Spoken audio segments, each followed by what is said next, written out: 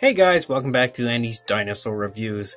We've looked at all sorts of these mini PNSO figures so far, and once again, when I say that there is just a wide variety, it continues to show through with these figures because these are babies. They do include babies of certain dinosaurs, not too many, but there are quite a few, and you can see here that we do have Nada the Spinosaurus, Romario the Amargasaurus, and Darcy the Ankylosaurus.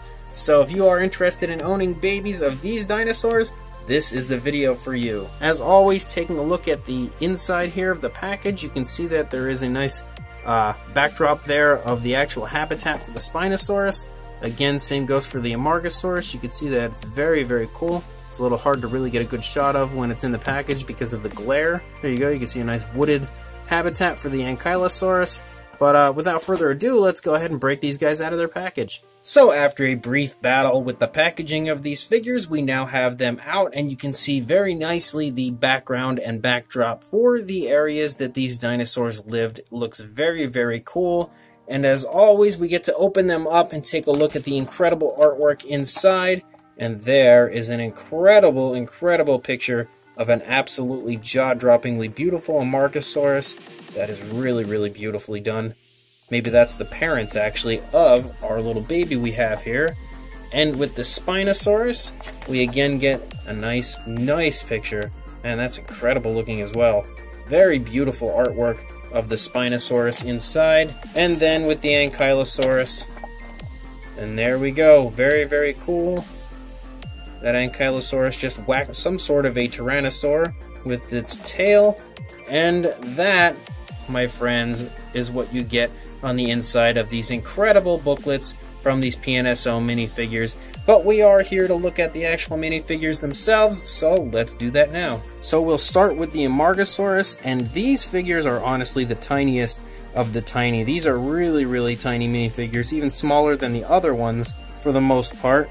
But they still look incredible. You can actually even see the tongue sticking out of this baby Amargasaurus, just really making his cuteness level go from 1 to 10 in seconds. Boy, does he just look adorable. You can see the eye is very, very nicely painted, and the entire head sculpt is really beautifully done. Very nice sculpt and detail, and as always with these PNSO minifigures, the paint applied to them just looks incredible. Just right there in the head, you can see it starts out as a dark brown, and the snout area leads to like a lighter brown on the underside here of the face, and then you get the black eye, and then it starts to turn into a green, and then we start to run down the neck here.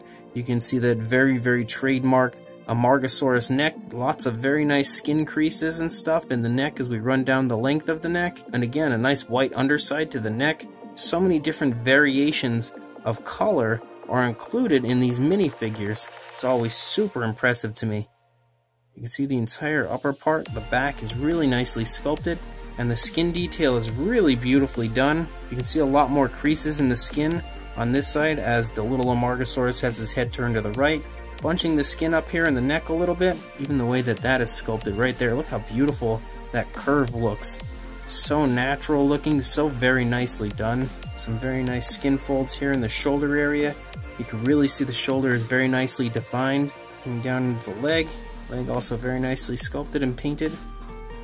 And we come back up here into the stomach, you can see a very nice pale belly. So again, some more variation of color. You can see a few different greens, some browns, some lighter browns down here, the white belly.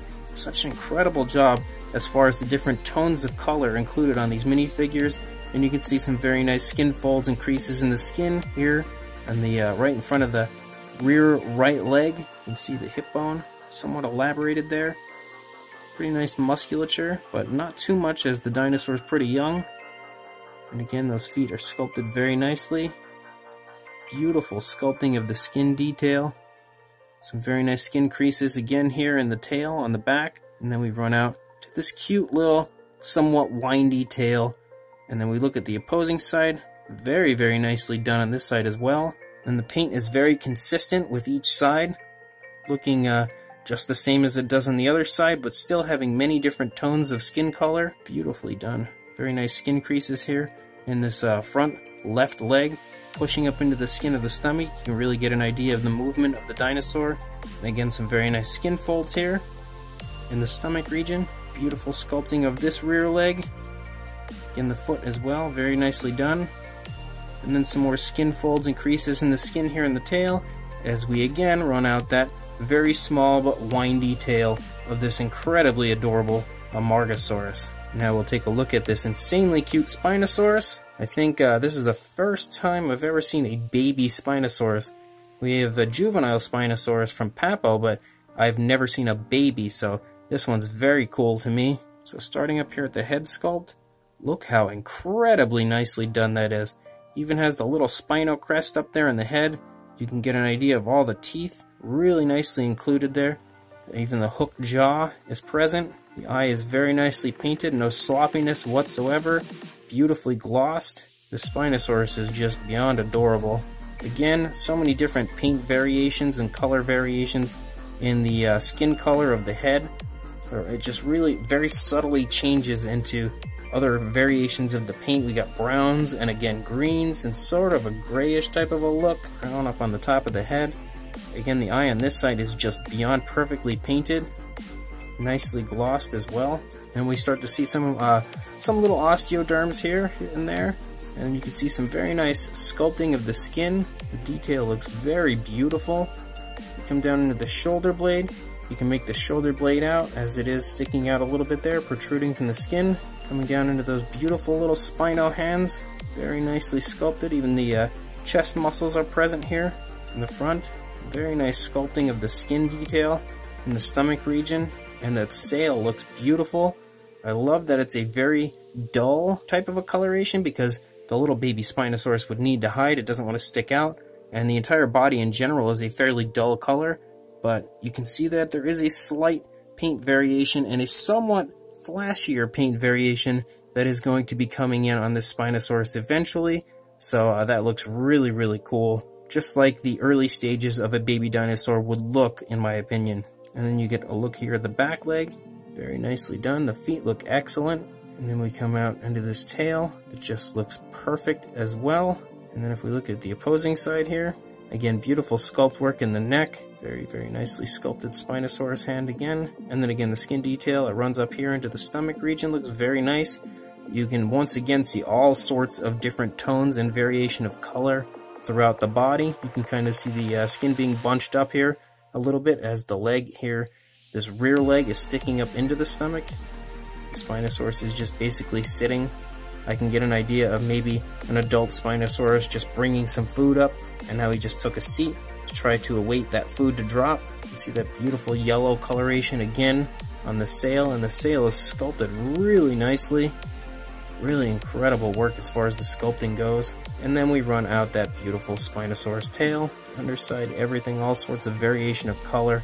Just looks incredible everywhere you look at it. And then we get to this absolutely jaw-droppingly beautiful mini Ankylosaurus baby figure. It just looks awesome. Really see that incredible sculpt work on the face. Nostrils sculpted out, and the entire detail around the eye just looks incredible. The eye is painted absolutely perfectly, not even a remote amount of sloppiness. Again, has a very nice gloss. Look at that, that looks beautiful. These minifigures, as far as these babies go, are just as incredible and just as highly detailed as the adult minifigures are, yet they're even smaller. And I love the wash that they have included, a very light wash on the Ankylosaurus to bring out all the detail as far as the armored area goes, especially right here on the head. That looks just awesome. And the same goes for the entire armored back. That very nice wash has been included to really make all that detail pop and really look very, very realistic in my opinion. And the entire sculpting of the upper part, the armored area of this Ankylosaurus is really quite present and really beautifully done. That wash really brings out the incredible sculpt work that they've put into it. You can see the feet look very nice. The legs overall are sculpted very beautifully. Same goes for the rear legs. And then we come out into the very nicely sculpted little Ankylosaurus tail. He's got his tiny little club tail going there. And once again, you can see all the sorts of different tones and paint variation throughout the figure. PNSO does an incredible job on everything they do. They really honestly do.